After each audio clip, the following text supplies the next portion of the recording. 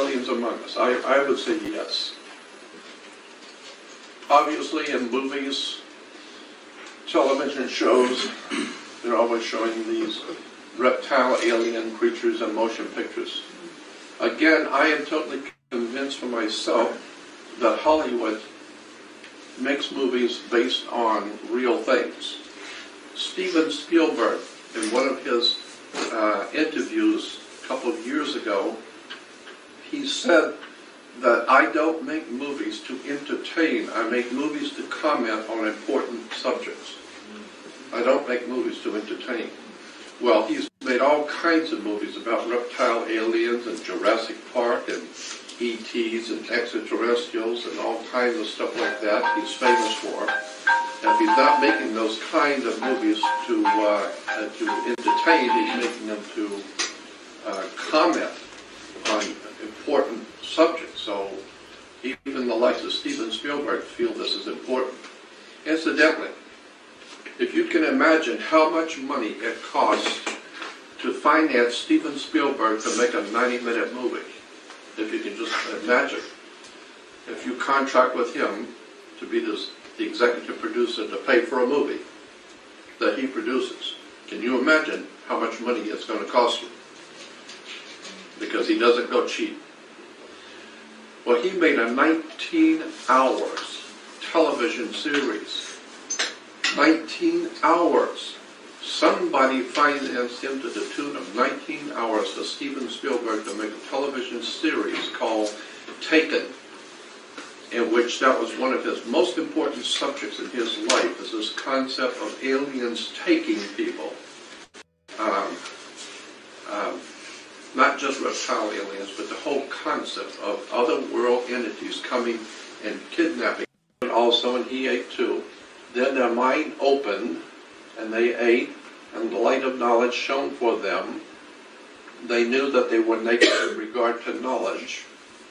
And when they saw their makers, they loathed them.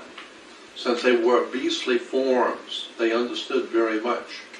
So even in the old Gnostic Christian text talking about the makers or the creators of mankind were beastly in form. And if that's the case, then we were made the image and likeness of our Creator. And so when we were made, the Jewish writings say we had horny skins. So, and so the ancient. Now, once we've established this is a reptilian trait in reptiles, here is called the helmeted lizard, but you'll see the reptile connection between the reptile alien and the lizard with the crested head. Then to do 19 hours. It's called Taken. You can buy it in the stores. Almost always lived on a base. And she said, she went on telling me about they're getting you to come to them. And so their gods had crested headdresses.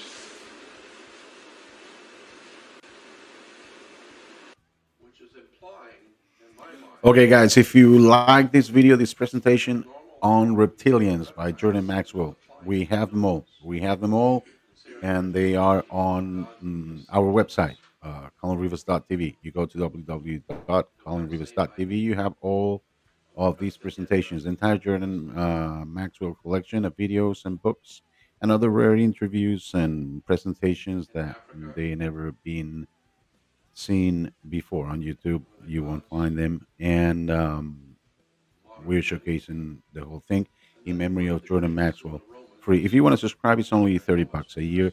So what you spend for a dinner, microwave dinner, you probably got the many videos, more than 1,000 videos, different news and stuff, debunking a lot of stuff, and also the Jordan Maxwell and some David Icke's videos and personalities, investigators, researchers in this world of the occult. Thank you, guys.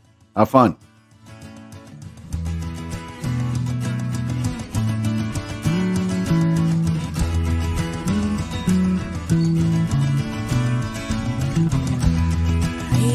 Falling